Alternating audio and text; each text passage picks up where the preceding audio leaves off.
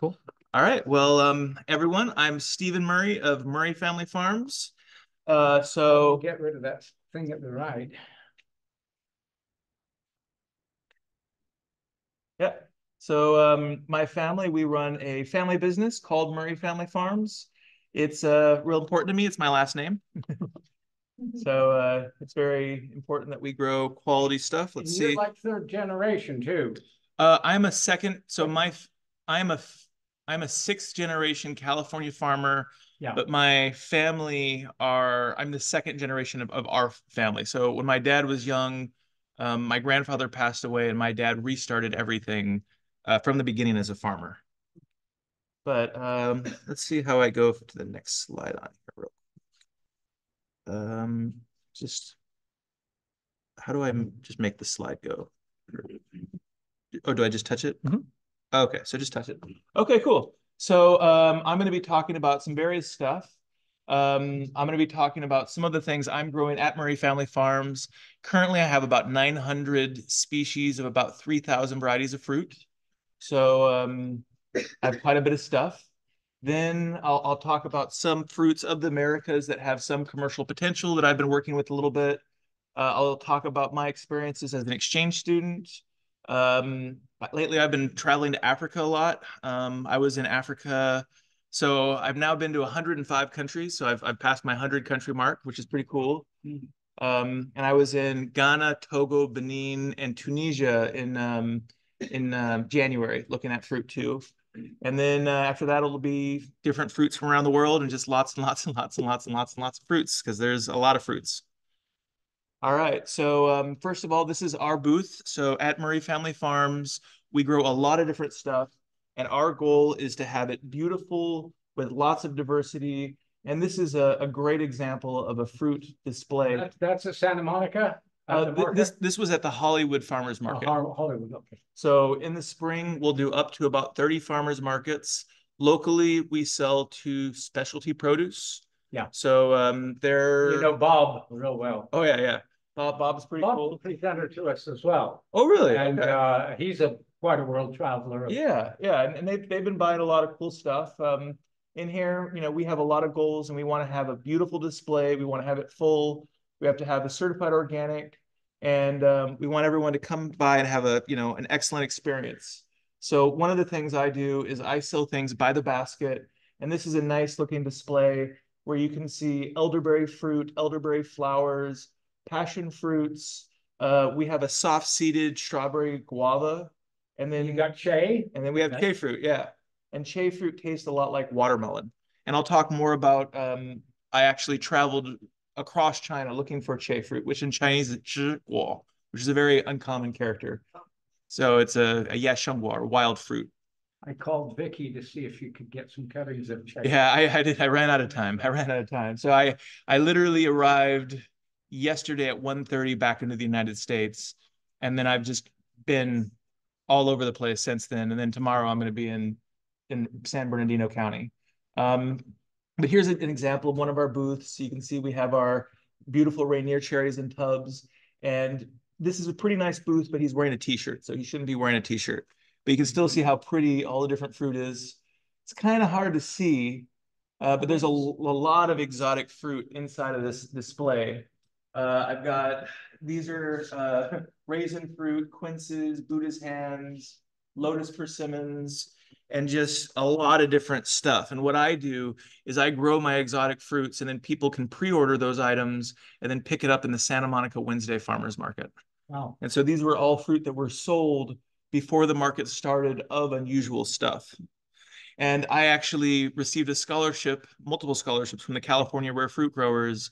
And yeah, and then it helped me to go to China. So I lived in China. I took my upper division classes in Chinese, and I was very much helped by the California Rare Fruit Growers and the Wong Family Scholarship.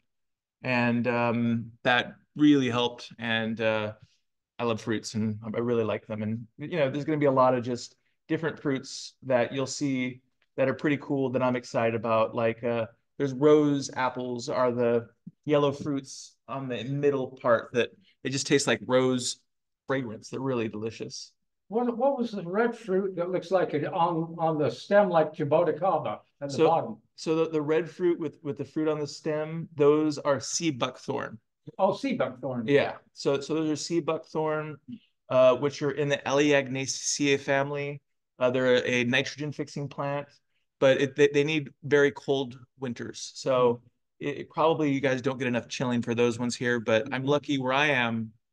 We get chilling and not chilling depending on the site. Oh, was a question?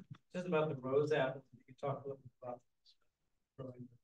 Yeah, they're very hardy. They can probably take it to about 22 degrees pretty comfortably. There's not very many selections of them. Most of them are seedling selected plants. In Thailand, I found fruits that were this big of them. Yeah. But there's about 700 species of syzygiums, which is the genus of rose apples, and they vary from awful to pretty good. And part of what we do is our goal is to have fruit year round. So this is in the winter time, and you can see just we have sunflowers, and we always want to have it beautiful, eye-catching, and every week people come to see what's cool. So this is in February.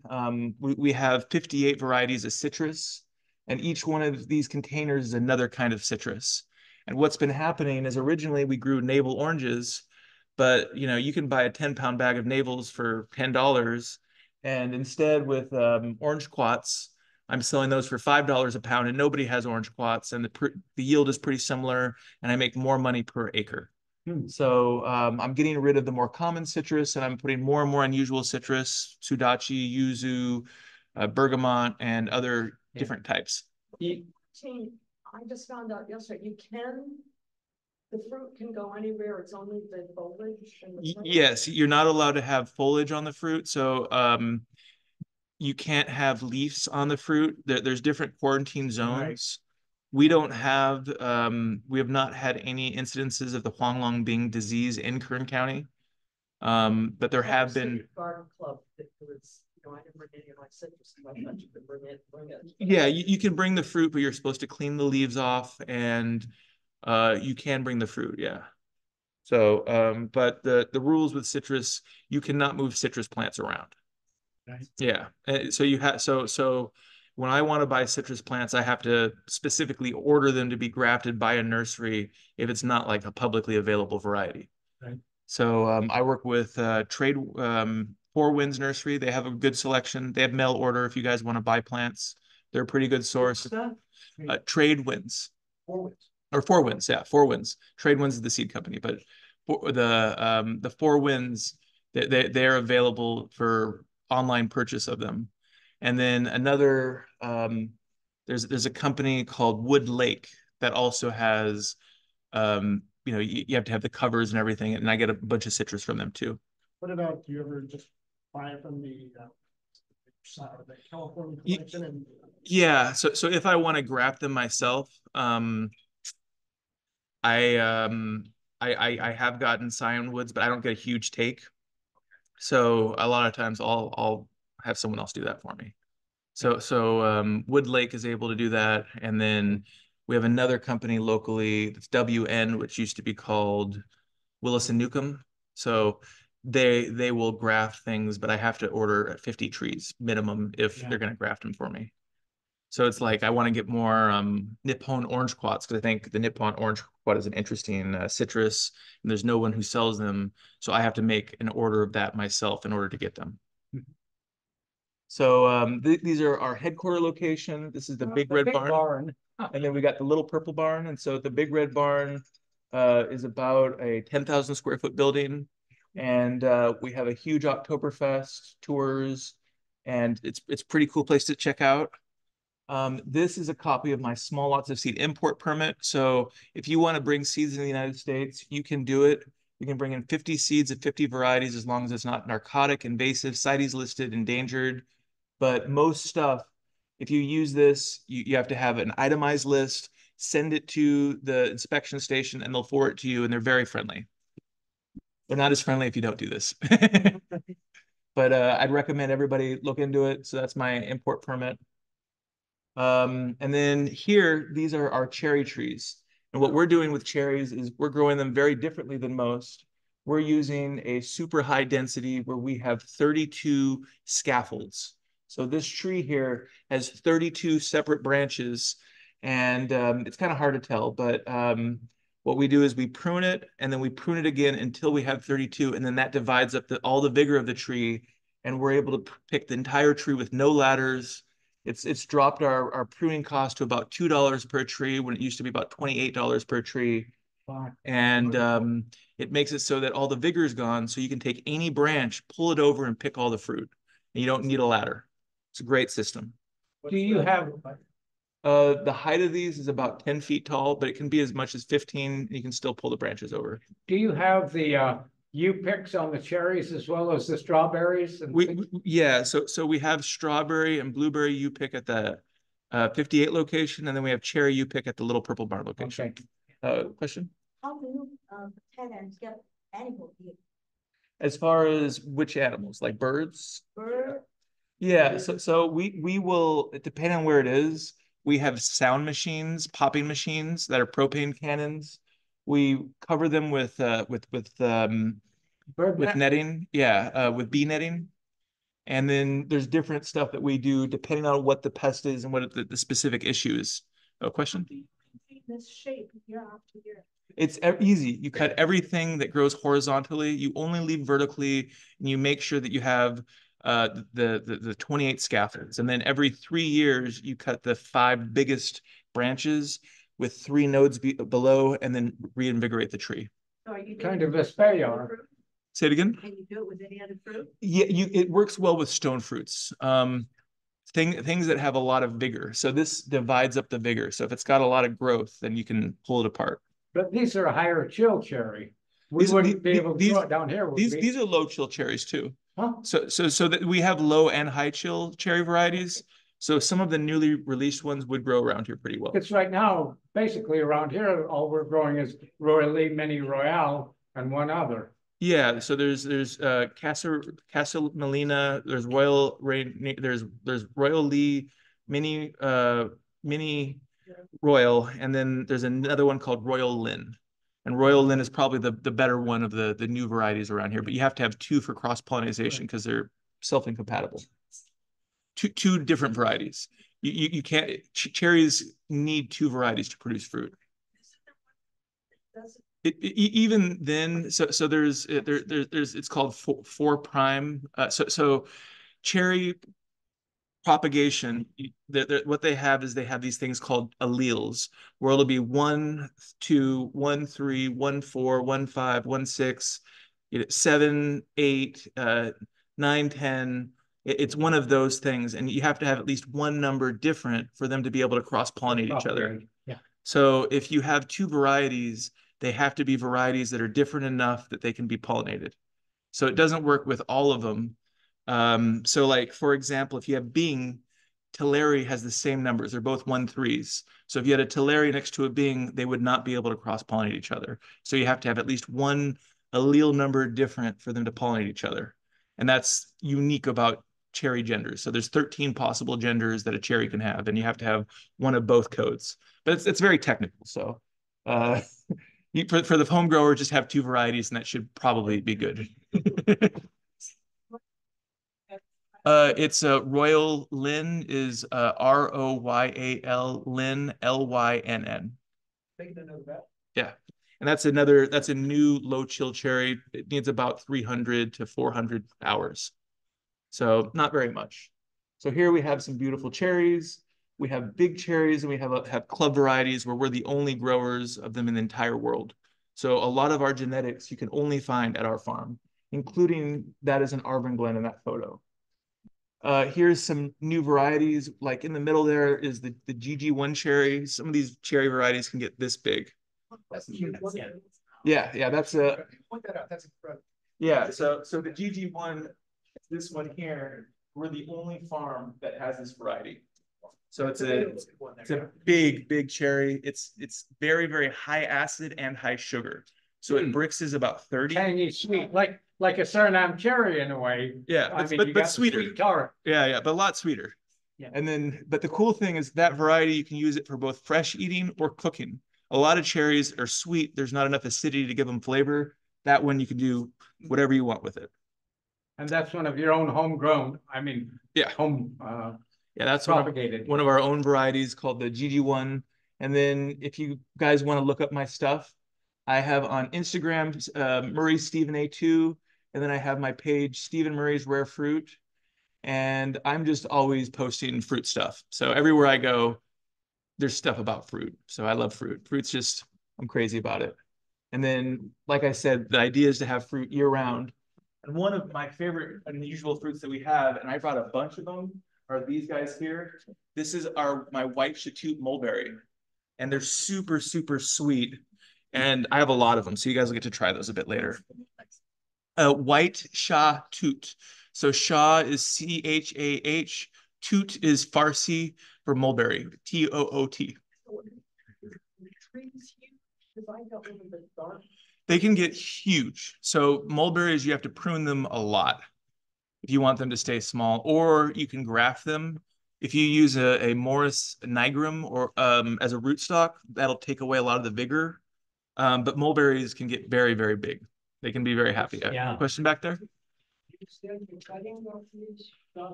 I do not sell the cuttings of them. I probably have maybe 15 different kinds of mulberries, or maybe 16 of about 8 species.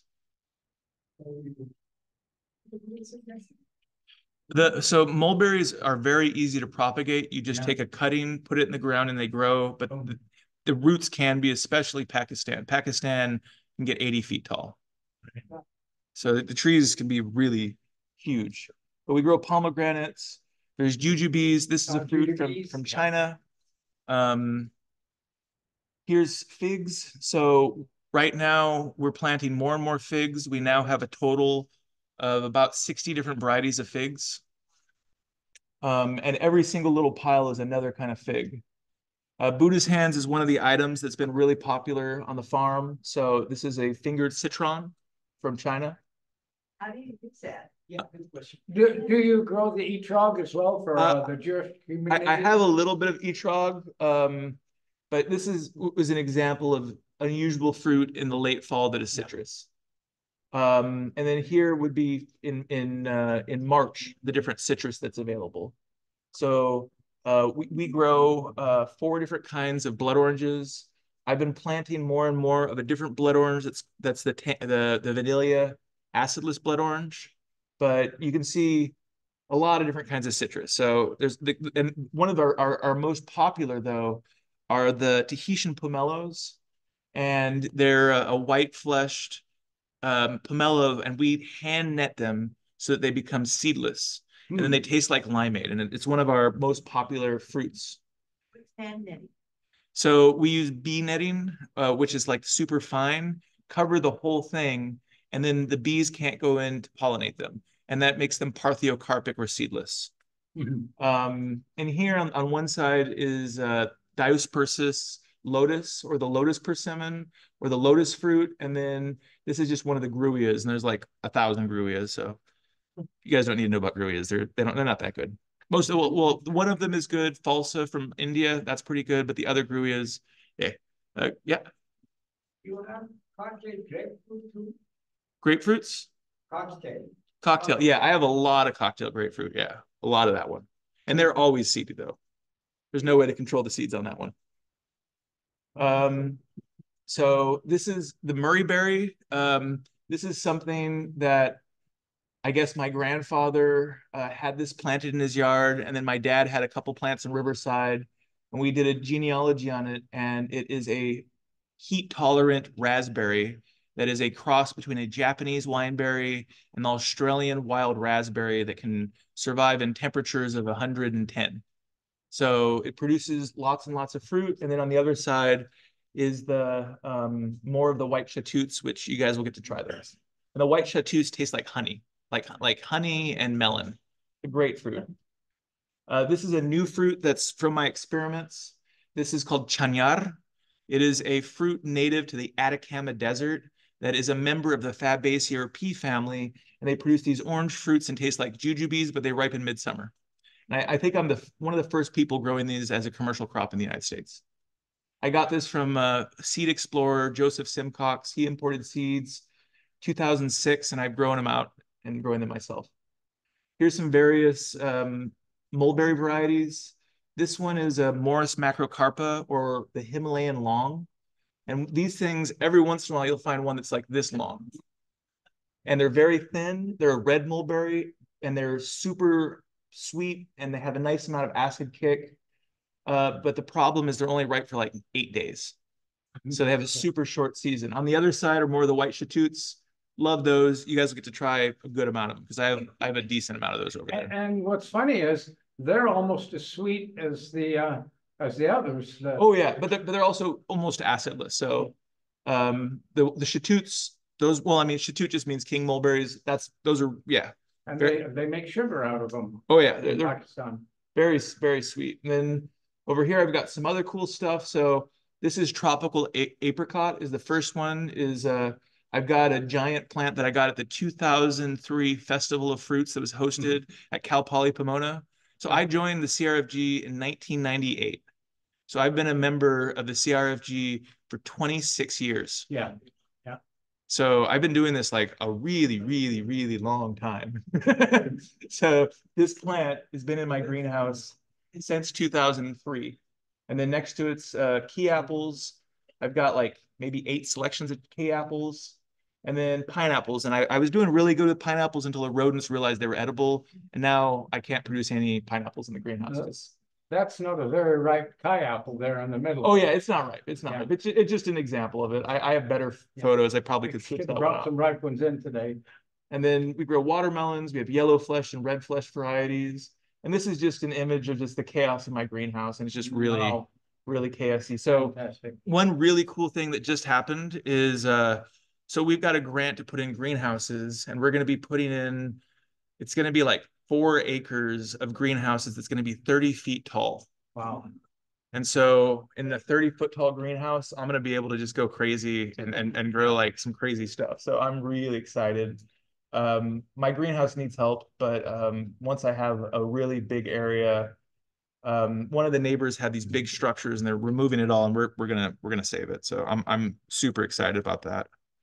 So this is like from 20 years ago now. These are like some of the first fruits that ripened in the greenhouse. And that's just to show kind of some of the first stuff that started. But you can see one of the Suriname cherry varieties. I have 68 different kinds of Suriname cherries. And I probably want to just murder like most of them. But I have Suriname cherries that are like, you know, this big and black. And I have some that are this big, and then they're ridgeless where they have no ridges on them. And that one was called Shalom's Giant. And yeah, there's just vermilion. There were so many selections that were made in like 2004, 2003, and I bought 60 of them, and then it was a mistake. But you grow a lot of the poha? Poha, I have at time, but they're annuals, so they die and then they get replaced. When I was in I China, love them as a doorway fruit. oh yeah, in China they had a selection that had fruit about that big. Wow. It tastes like Manila mangoes, and they were really good. A question over there? Yeah, you showed a couple slides back, the tropical apricot, and one of the members brought some today. I'm just curious what you use. Good. They're very sour. Sure. Yeah, I'll eat one. I eat all the fruit. So there was a guy named. I saw the picture over there. Yeah. They call it gooseberries, Ceylon gooseberries. Ah. Terribly sour. So then this is called a ketembella, which is related to the tropical apricot, and it's one of the parents. And these are very sour. Pucker you up. That's tartar than a Kai apple. Yeah, they're very good. Tartar than a Kai apple. Very good. That question. Long, green, spiny. That is called exploding pepper. It also called achoka. They're native to. It's a genus from the Cucurbitaceae family that they produce these fruits that taste like cucumbers, and they're also called stuffing cucumbers, one of the common names, or exploding cucumbers. They're really good. And then peanut butter fruit, myrtles, and That's the one on the left. yeah. And then everywhere I go, I'm looking for cool fruits. So this is from finding landscaping different lily-pilly selections. And this was one of my friends who works for specialty produce. He found these huge lily-pillies, and I've been propagating lily-pillies that I collect because there's rare fruit everywhere. And like if I see a cool looking tree, I'll pull off the side of the freeway and just like run into the bushes and get it. And this was, I mean, these are huge for lily pillies. These things are like this big. And so they taste like wax jambu. There are, like I said, 600 species of syzygiums. I've probably only eaten maybe 200, but that's still a lot. Not all of them are good, but there are good ones out there. Yeah. Yes, yes. There's quite a few non-astringent ones, or low. This one is a low astringency. It's pretty good, and they're big. Here's the Ketambella on the corner there. That's not a Moya. And then yeah, that was El Bumpo selection of Cherimoya that I had from one of the trees with Rick Yeseman, who's a member of the Orange County chapter. A really good one are midgeonberries. This is Ostromyrtus. It's a fruit from Australia. They grow great in the greenhouse. The fruit don't weigh very much, but they've got little blue polka dots. And then on the other side was a selection of nattil plum that originally nattil plums were introduced as a crop, and now they're just landscaping. And I think you could very easily make some selections of nattil plums that would just grow great, produce well. And as long as you get rid of the latex, I think people would buy them. They do make jam with them. Oh yeah, well, but as a fresh item. And then in the US, there's native fruits that taste pretty good. One of the better California native fruits is the lemonade berry, which is from the Rus genus, a type of sumac. There's a lot of edible sumacs. And then I think that there's some very nice Catalina Island cherries. And then some Washingtonian selections can have really big fruits too. But I found some really nice Catalina Island cherries. I've been propagating those out. I tried to do some crosses with Catalina and other cherries and didn't really get much luck on it. But these are California native genetics. The native fruit that does the best for me, though, are elderberries. And so I grow a lot of elderberries and sell a lot of elderberry fruit. That's the real Steve with the hat. Yeah. That's how we normally see you. Usually I wear a hat, so I'm missing the hat this time. So it's the Mexican elderberry, I guess it's the common standard name. The fruit is edible because there's some fruit that's whether you should cook it first or whether you can. I've eaten a few raw and didn't hurt me, but yeah. So they're variable on flavor, they're variable on yield, they're variable on seasonality. I have an ever-bearing selection that I found in the hills that once it starts blooming in the spring, it'll have fruit all summer until New Year's. Wow. So it never stops producing elderberries. But they have to be fully colored. You should not eat them green. Yeah. And generally people prepare them with other stuff or cook them. So there's it's kind of argued. Some people say it's Sambucus mexicana. Some people call it Sambucus nigrum mexicana, variety mexicana. Some people call it Sambucus serifolia. So the cladistics of the Sambucus genus are a bit complicated, but there's I have Canadiensis nigrum. I have one called Gold Bear and a couple other selections. So I think I have maybe 4 or 5 species of elderberries. The red one, though, has to be completely cooked. There's also a ton of native Lycium. So Lycium is the genus of goji berries, and there's different wild goji berries all around the world, and nobody knows about them. They're super high in antioxidants, related to goji berries. On the other side, you can see these guys. Those are Jerusalem artichokes. It's also a U.S. native that produces a lot. So the biggest of the U.S. native fruits is the pawpaw. And I grow pawpaws in the shade. And so you can grow pawpaws if they're protected here in California. And then these are different barrel cactus fruits. So the barrel cactus fruits, these taste to me a lot like a pickle. And I grow them for fruit production. So this is going to be heart of palm. I grow palm trees to harvest the palms. And then this is one of the various different types of columnar cactus fruits. There's thousands of edible cactuses. It's just a crazy amount. And then these are wild berries that I collected in the foothills because I go and I hunt for berries and fruits everywhere in the world. Almost looks like a gooseberry. Yeah, so those are species of gooseberries. There's it's called the wax gooseberry, the western currant, the golden currant, the clove currant, and a bunch of other species. So on here, you can see Mahoney on the corner, which is called Oregon grapes, hawthorn fruits, thimbleberries, Those are Rowans, which the genus is Sorbus. Saskatoon is the one on the corner there. It's one of my favorite fruits in the world. We've got one of the currants, and then these they call the melon bush. It's from the asparagus family, but they produce a delicious berry. What's the taste on the current? This one, these taste like jam, blueberries, and almonds. Really, really like them, but they're from Rosacea Wow, family. what a cross. One of my favorite of all the fruits in the world is this one. One of the best things. Currants. Yeah. A long time ago, I was gonna buy it, I tried to buy a currant bush and they would not ship them to California. Yeah, so currants are a spreader of a type of rust that goes into pine trees. It's called white pine rust.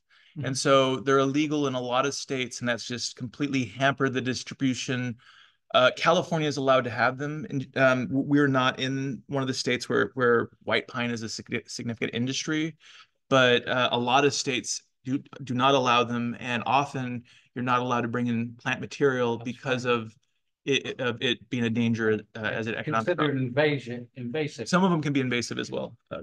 So as long as we're talking about import, you blew by your USDA import label real quick. Mhm. So with you constantly bringing stuff in, how are you able to export plant material to farmers markets if you're under quarantine for 3 years for everything you bring in? So what it is so in the state of California, in order to sell the fruit, it has to be producing fruit. So I can only add something to my certificate if it is producing fruit, and most things do not grow as annual crops. So most fruits take 3 years to produce fruits. So for me to add it, so in the state of California, if you want to sell things in a farmer's market, you need to produce it yourself. So every single thing I have is in my certified producer certificate, which is it's a 22-page document. And someone has to physically come with me, go around the entire farm and verify that I'm growing every single plant that I say I'm growing. And that the time from the plant being planted until producing, it's not on the certificate until it's producing. So it takes 3 years, and it usually takes about 4 years for most stuff to start producing. So that quarter section or whatever would be under quarantine. Yeah, until it's producing. So, but if you want to sell any of it, it has to be on your cert. So every year it takes hours and hours and hours to go through Recertifying. every single thing I've got, and I've got a lot. So, yep, I graduated with a degree in Chinese language and plant science from Cal Poly Pomona. Spent time abroad. So here is, this is my older map of all the places I've been. It's pretty out of date now. I've been to a lot more places, but you can see the green is most of the places I've been to. I've been to more now. Now I'm up to 13 countries in Africa and 105 countries across the world. So I'm going to start off with some stuff from Zanzibar, and Tanzania. A lot of these you guys might have seen before, but one of the coolest of all are the baobabs. So baobabs is a genus. Yeah, baobab. Adenymia is the genus. There's 9 species in the genus. There's like a whole bunch in Madagascar, one in Africa, and then one in Australia. And the trees get huge. This is the largest baobab in South Africa, and I was on that branch there. See? Wow. So this single tree had a restaurant and bar inside of it that had 17 seats. And it's a fruit tree. So it's the largest fruit tree in the world is this tree. Oh, or one of them, the largest I've been in, Here's what the fruit look like. They taste like solid yogurt. So, and then they make candies like the candy there. You can see the fruit hanging in the trees.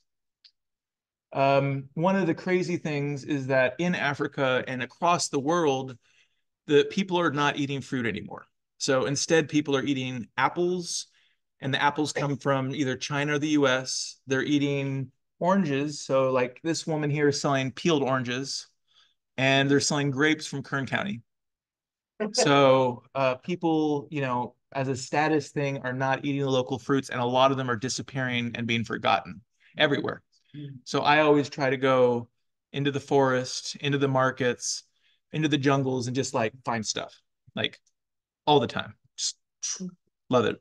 I have like a crazy amount of books, but like with my friend Jared, who has the Weird Fruit channel, we just went into New Caledonia and Australia just finding fruits, and that's a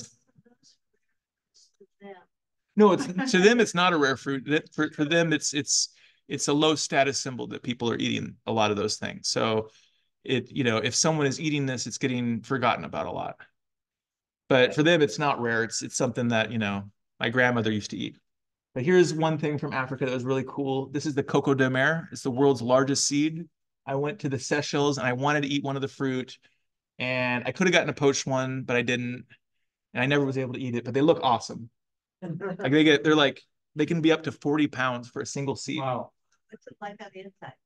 It's so at this stage it's solid like ivory, but it takes 30 years for them to start producing fruit, and then they'll either be male or female, and it takes 9 years for the seed to mature. And between the second year and the sixth year, you can eat them, and it starts off being completely liquid like an underripe coconut, and then it gets more and more solid, and the endosperm, which is what you eat in a coconut, solidifies until it becomes hard. So along the way, you can eat it like a coconut at different stages of maturity.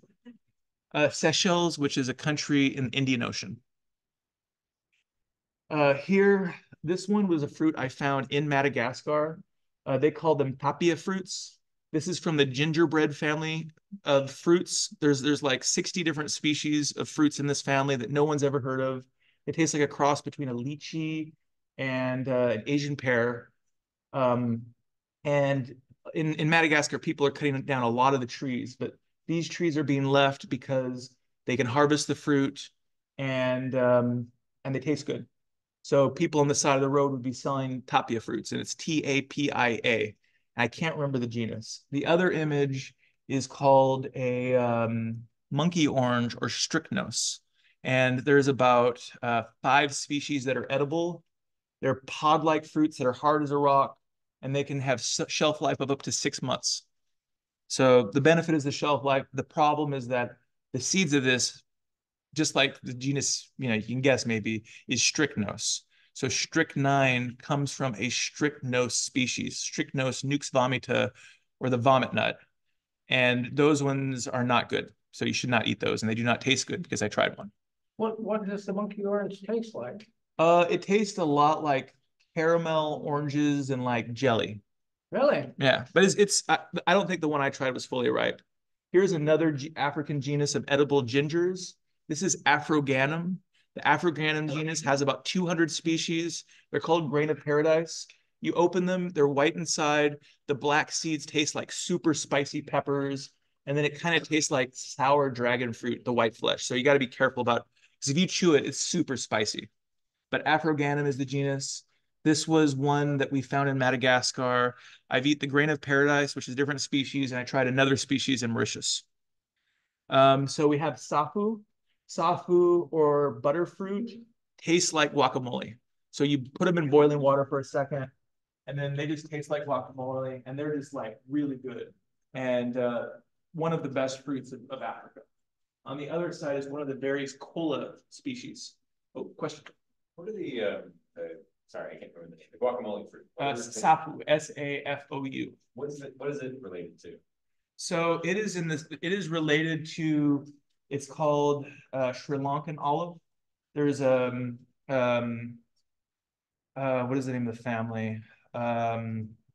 It's not in the Canarium genus, because that's another group of, some of them, that's what Dabai is, which is a very similar flavor. But these ones are related to Eliocarpus. So if you've ever heard of Eliocarpus, which you probably haven't, but Eliocarpus it's called the Sri Lankan olive or South Indian olive, and they've got a fruit that's about this big. There'll be an image of them a bit later, and they just taste like a green olive, but it's off of a tree. It just tastes like olives. They're really good.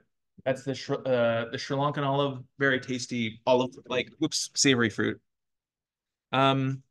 This one over here with the spines on it was Ancoba welwitchidae, and they taste like kind of like pumpkin pie with peanuts inside.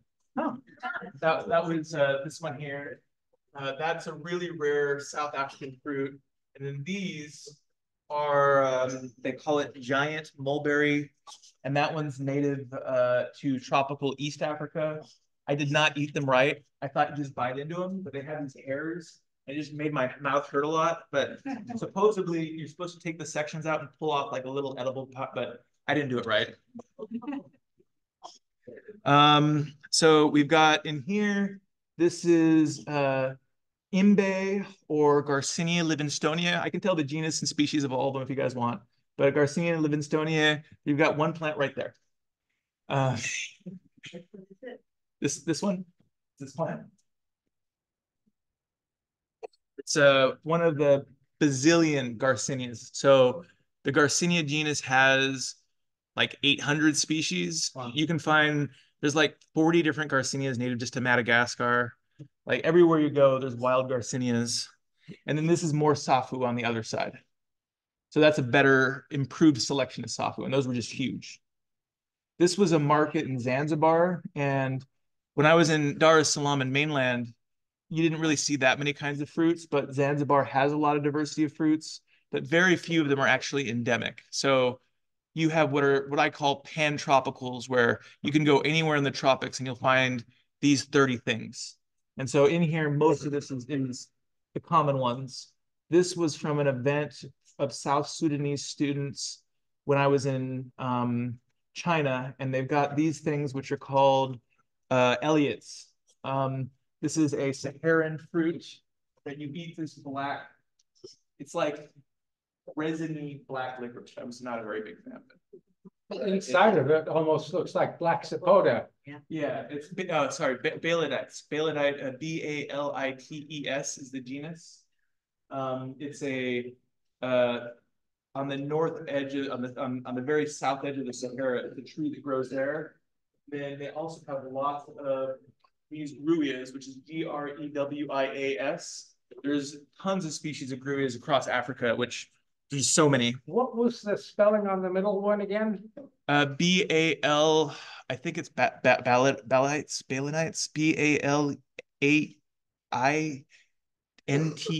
something like that. Okay. One of the rarer thing, but that's really popular, are these that are called mabungo fruits. So mabungo fruits are from the Apiaceae family, which is the same family as dogbane, which is a poisonous thing. But it's also related to the nattle plums. And these grow as a vine. And the people there, these are two different species. They're across Africa, and they taste a lot like passion fruits, and people just dig them. They like them a lot. So I made a post on my Stephen Murray's Rare Fruit, and every 2 months I get a comment from someone from either Tanzania or Kenya asking for this fruit. But it tastes a lot like a passion fruit. So it's like a passion fruit and an apricot in flavor. And it's Landolphia is one of the ways people say the scientific name. L-A-N-D, Landolph, A-L-P-H-I-A, or Sabia, which is S-A-B-I-A, same thing. Comorensis. Landolphia, was that the rubber plant that they used to collect? Yes, this is also has white latex, and it is used as a rubber source. So those ones would be for the latex, but exactly, it is a rubber source, yeah.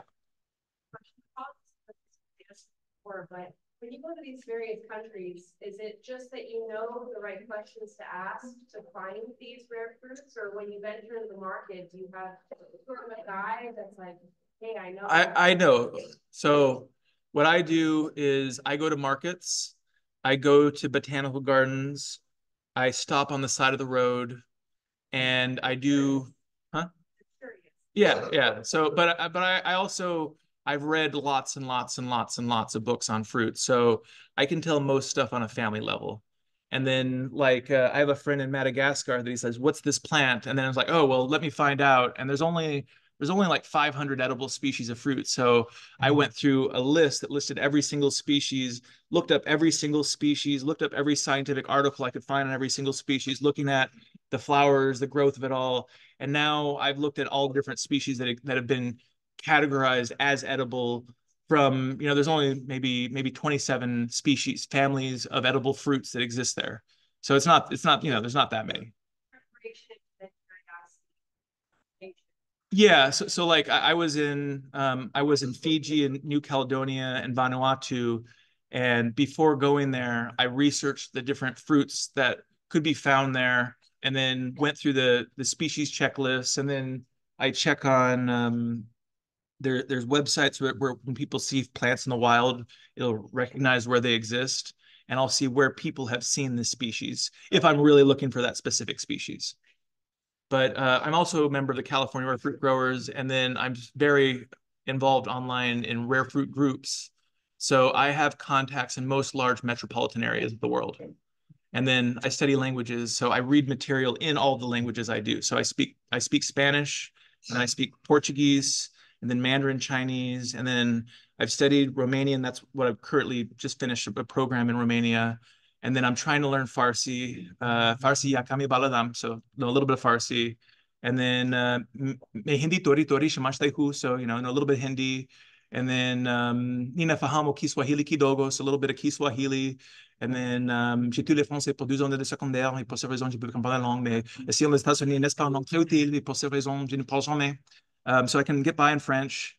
And then I speak David Portuguese. Karp probably likes to pick your brain for some of his articles. We're very good friends. I talk to David weekly. So David Karp, who wrote for the New York Times and LA Times about fruit, he just writes very colorful, very detailed articles about fruits. He does a lot of research. He's a cool guy.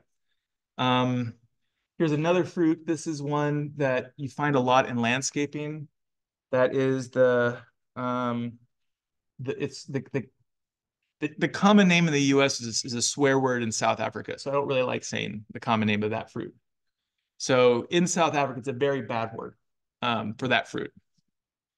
But they taste good. It's kaffir. It's kaffir. Yeah. So kaffir it's based on Arabic for non-believer. And then it's become a slang in South African English for it's a bad word. Is that the same one that you grow for the leaf? No, that's the kaffir lime. This is the kaffir plum. So this is from the Anacaracea family, or the same family as mangoes. So these taste a lot like what they call ciruelas in Mexico, or jecotes, or mombin. There's a ton of fruit very similar to mangoes. Yeah, like maybe 400 to 800 species that are mango light. So this is one of them that grows great around here. You see them in landscaping, and they're all over the place. So once you notice that these exist, you'll see them like on the side of the highway. Or so this is one that I actually found on the roadside in South Africa. And then this is a relative of it, marula, which is also from the same subgroup of Anacaracea. They make it into an alcoholic drink, and then when monkeys eat it, they get drunk and they get all messed up. It's a cool thing. And then here are some huge ones that I found in Laguna Beach. So this is off of the one, and it's just in landscaping, really great size, little bunches, no one giving it any attention. They're great. And they didn't even know it was a fruiting. Oh yeah, no idea. Fruit. Yeah. It was planted a while ago. Now there's just old trees across the state, and you find them all over the place. A lot of them here in San Diego. Like a little mango, about this big. The seed's huge. The flesh to seed ratio is not very good, but it's still a cool fruit. There's macadamia nuts. So I was in South Africa in the Limpopo region, and they're just planting tons and tons of macadamias. That's a filbert on the top. That's not a macadamia. So here's life and produce in China. This was a photo with my brother at Peking University in front of the Nameless Lake. So the name of the lake is the Nameless Lake. Yeah. So I really like China. Yeah. So I can speak Chinese, and I go to China and I just go into the middle of nowhere, and I go into the countryside and look for fruits. And when I was going to China, I spent 2 weeks going down the Yangtze River, stopping village to village to village, and just going out and just finding cool stuff. So this was the variety of physalis or ground cherry or poha or goldenberry. It's got like 30 common names in English. And these ones tasted like natives. Really, probably the best tasting one I've tried. This one over here is one of the red flesh kiwis. This is one of the giant hawthorn apples. There's a lot of varieties of them. A native apple, pretty good pomegranate. And then this is, it's called paper mulberries. There's two species of paper mulberries that have decent fruits. So these are paper mulberry species, which is brassifolia. Yeah. I got another slide about that. That's later on. I've researched Yang Mei probably, I think Timon is here, right? Thought I saw Timon. Huh? Oh, he did? Yeah. Oh, okay.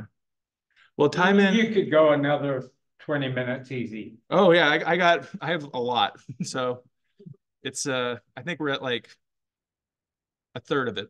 So like if you want me to keep going, I've got a lot of stuff in here. I'll start going faster then. So there's a lot of fruit ahead. So in here, that's jujube, goji berries. This was going on the Yangtze River. Here are wild fruits I found collecting throughout China, including wild tea, catraps. And then this one here was one of the soap berries that just buzzed up my mouth. Here was collecting che fruit germplasm across China, going to rural places. And these are all different che fruits that are a wild fruit or a zhonghua bindi de yashengua, so a wild native fruit of China that nobody in China knows what they are. And then these are my own selections. I even have my own variegated variety, lots of different kinds of mushrooms in China. These are different nuts, including an edible Toraya species. Here are the hawthorn apples. They get really big. On the top there, that is the shangcun, which tastes like top ramen. They're delicious. Chinese cherries, mulberry selections. Going through southern China, this is another kind of a relative of the mangosteen, the green types of jujubes, another type of syzygium wild in China. Here's Yangmei's. I imported 300 fruits with Tideman and 300 plants with him. A bunch of them didn't survive. I tried 3 times to bring in plant material. I brought in a total of about 500 plants and about 20 of them lived. So you get about a 5% take on them. And then I have been propagating them out. So I probably have about 60 plants.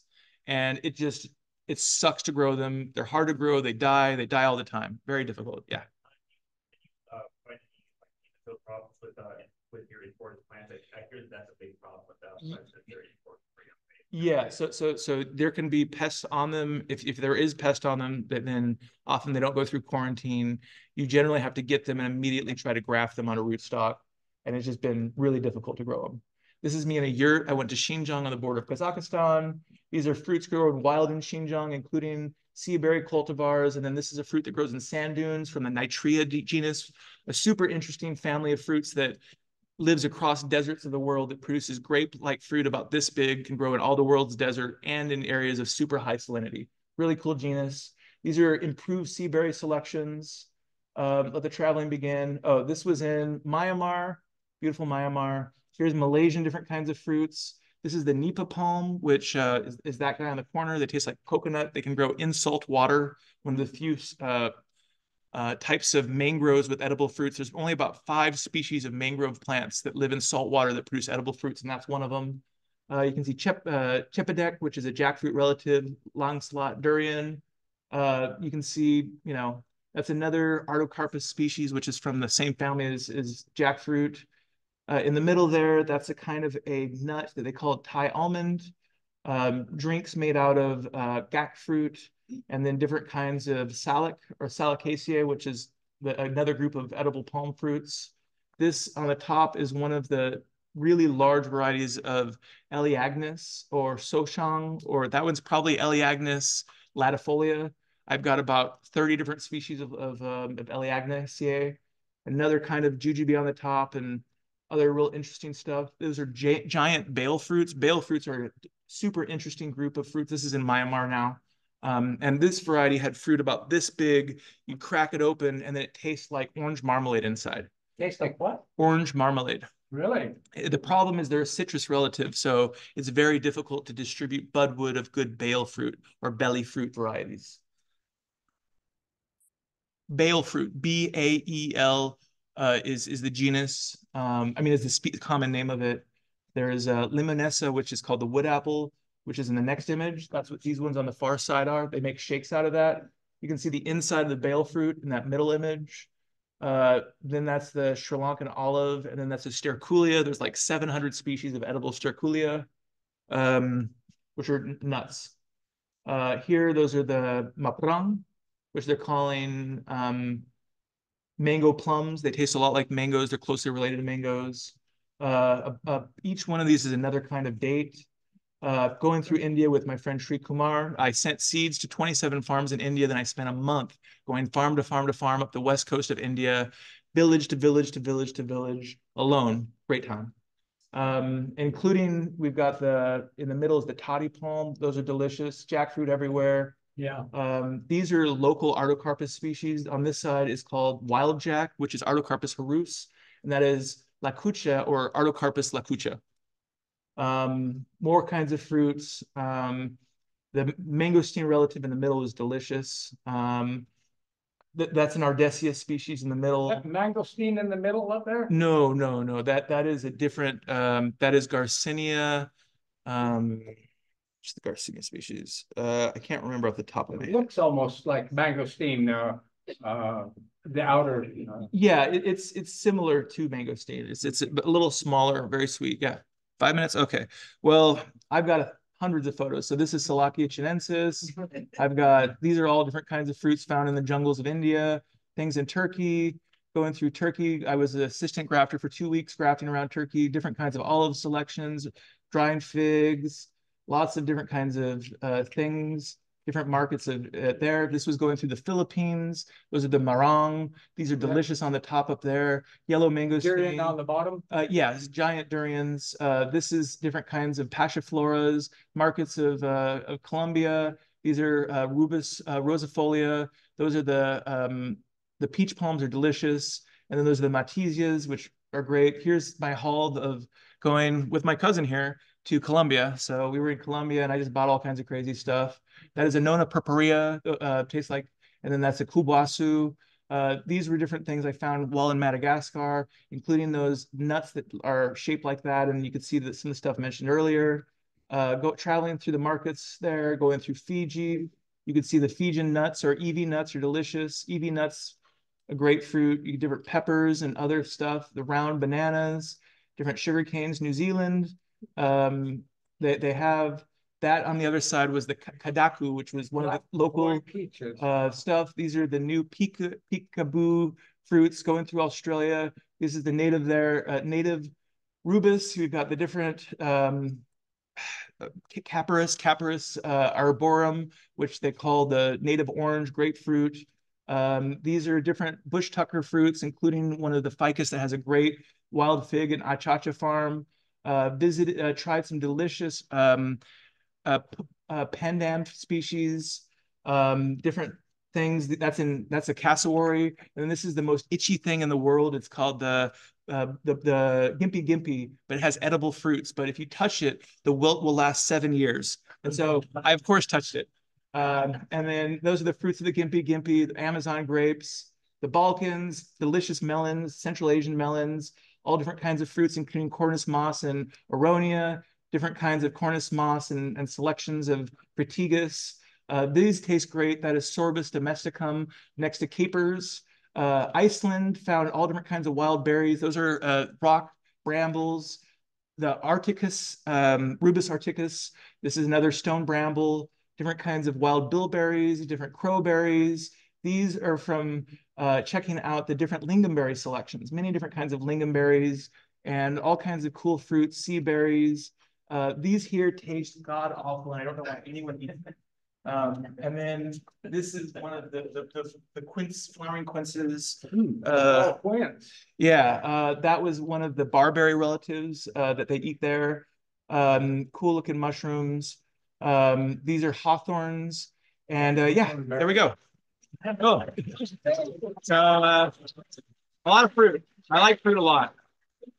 That's a kind of a flower there.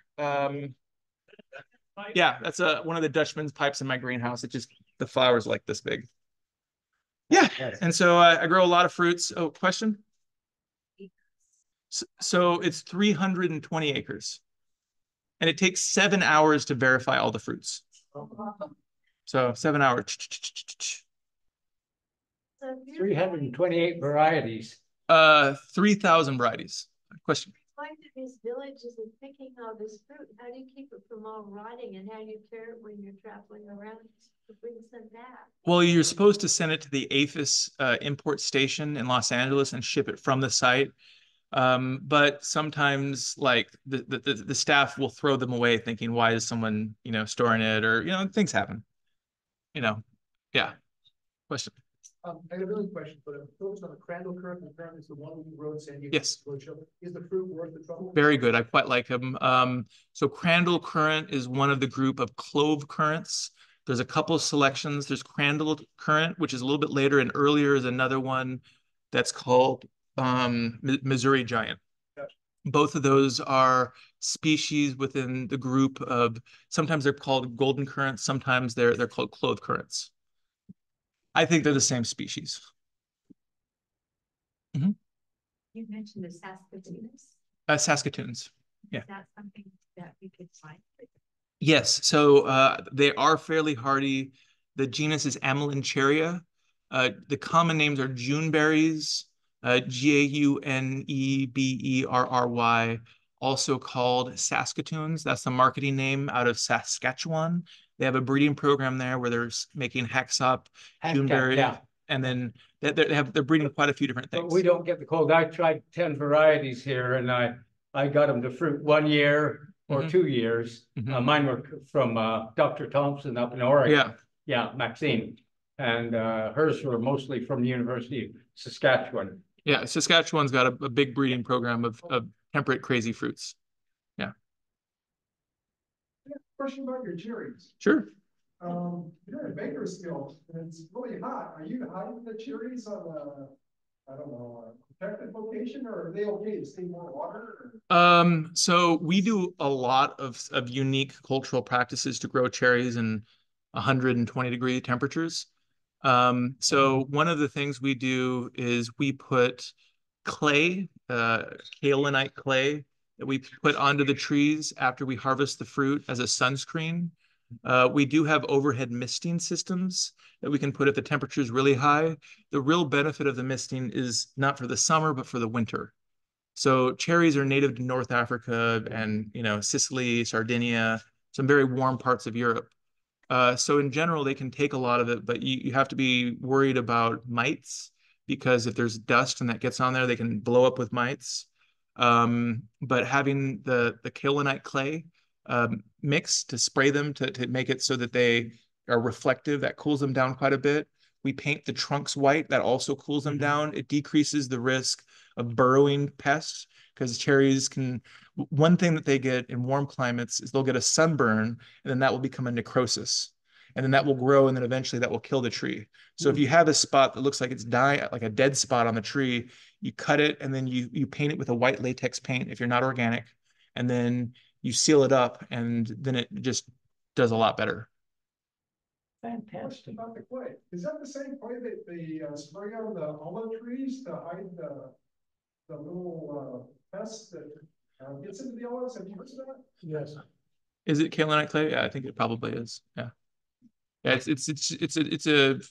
then the kaolinite clay is also high in calcium, and having calcium helps keep the fruit harder and increases the shelf life of the fruit. Cool. Are you using lime sulfur also? We do not. We do use some popcorn lime, especially in pre-planting to decrease our pH. We do a lot of pH controls for the various plants, because a lot of plants have very specific pH requirements.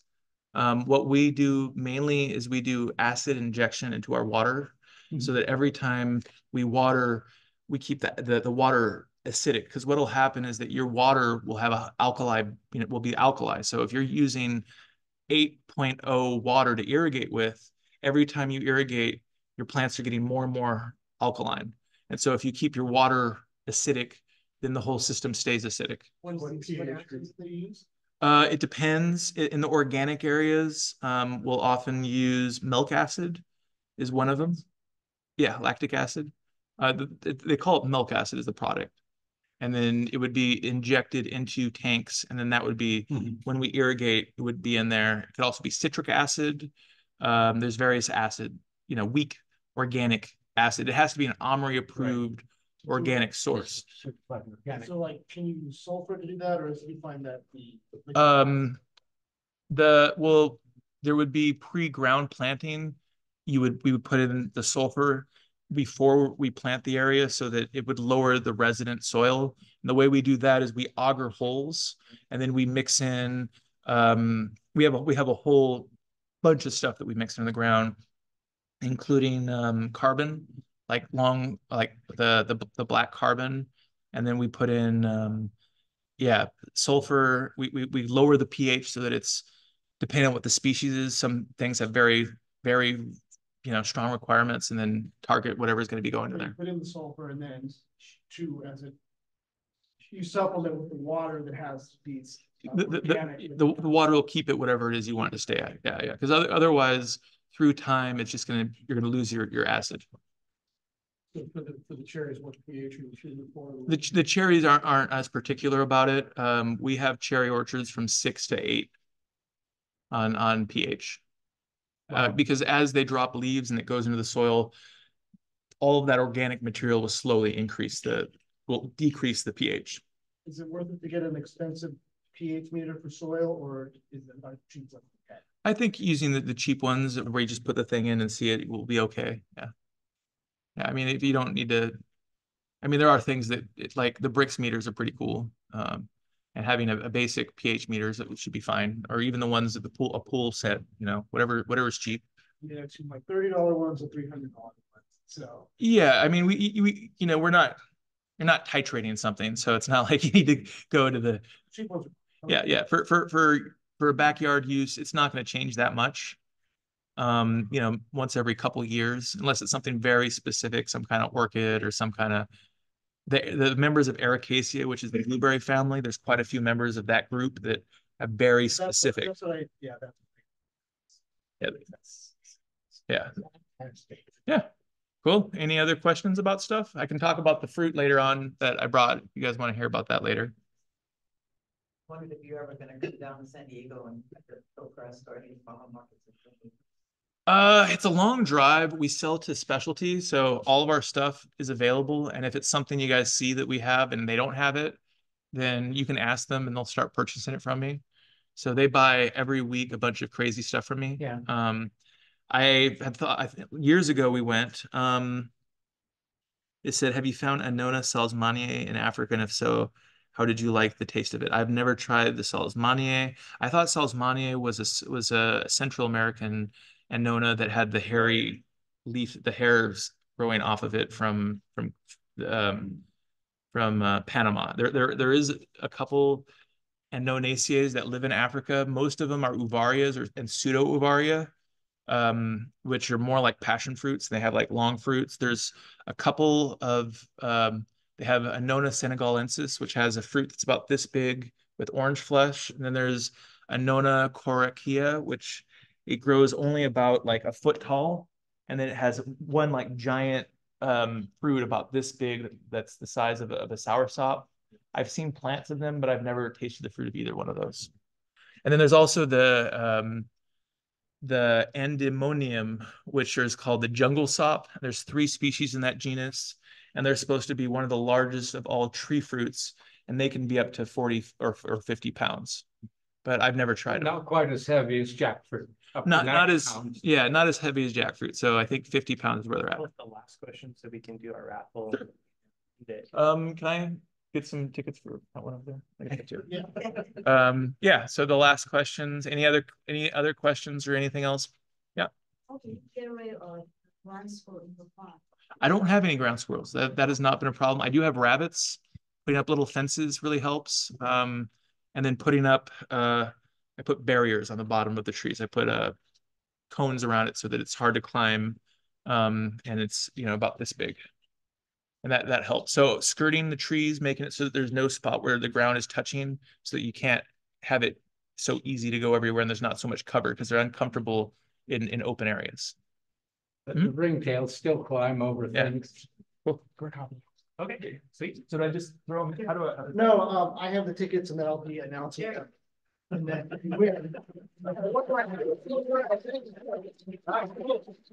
Hey guys, I'll talk about my stuff over there.